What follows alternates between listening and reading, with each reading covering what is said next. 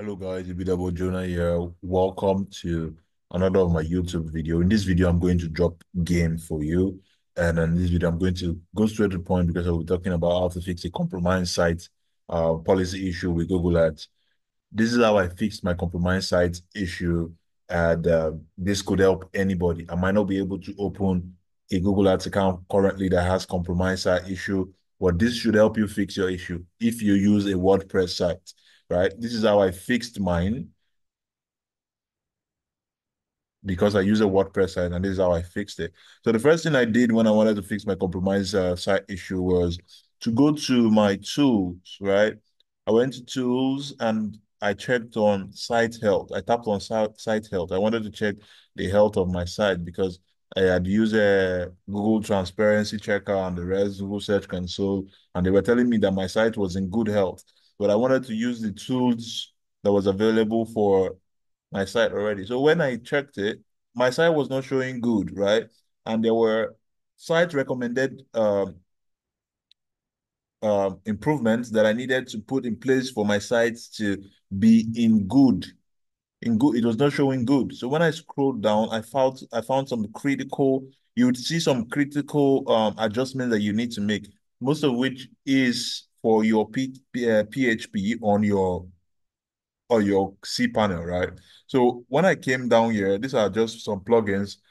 I followed the site recommended improvements, and on the performance level, I saw something that triggered me, something that really, really caught my attention. It was the PHP models in my website that were not checked, that made my site not function properly, and made Google to flag my site. This is a very tricky and dicey situation. This is what works for me, and it might work for you if you use WordPress as well. So when I came here, I saw that I needed to enable some PHP models. Say PHP models perform most of the tasks on the server that make your site run. Any changes to this must be made by your server administrator. The WordPress hosting team maintains a list of these models, but recommended and required in the team handbook. So these are some of the PHP models. This might not be needed because it is not showing critical at the moment. But as of then, my site else was showing critical, right? It was showing critical, and I needed to fix it.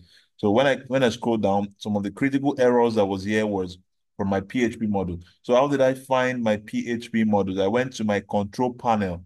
So you go to your control panel. Let me go to the control panel right now. You go to control panel and you search for PHP, right? You search for PHP.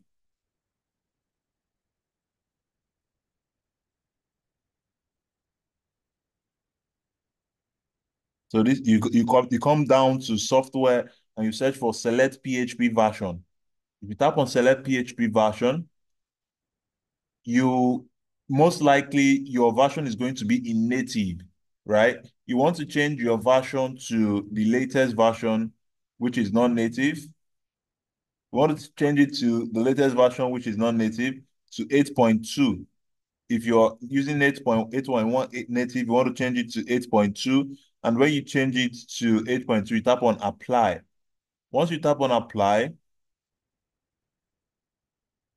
is you switch to extensions. You switch it, you're going to see under PHP selector, you're going to see my domains, extensions, options. And let me show you some of the extensions that were not enabled for, and why Google was flagging my site as compromised site. Some of the options that were not enabled were hash, IMAP, PDO, one other one down here. One other one down here, like my SQL, ND, and all of this, and GD as well. GD was not enabled. So you're going to see it on your website. You're going to see it on your website on the PHP windows of the things that are not enabled. Like in this case, XIF is not enabled, Magic is not enabled, iMagick is not enabled, International INTL is not enabled. So I can come here to find XIF on E. If I go to its name is arranged alphabetically. If I go to E, this is XIF. The XIF is actually enabled automatically. If I go to iMagick. So this is iMagick. iMagick is not enabled. International is not enabled. So as you can see, I have enabled those two. And if I refresh this page, if I refresh this page, you'd see that I'm performance, this iMagic is going to not show here anymore. It's going to not show there. So I come back to tools, I come back to site health.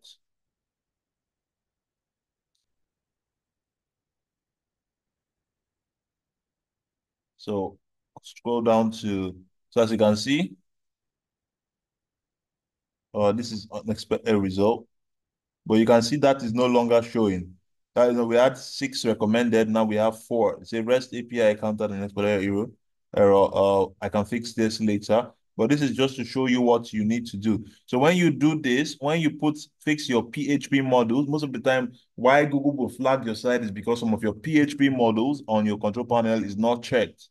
I'm going to show you how to come back here again to PHP selector. Let's go back to our control panel. You scroll down to software, and then you tap on select PHP version. Tap on select PHP version, and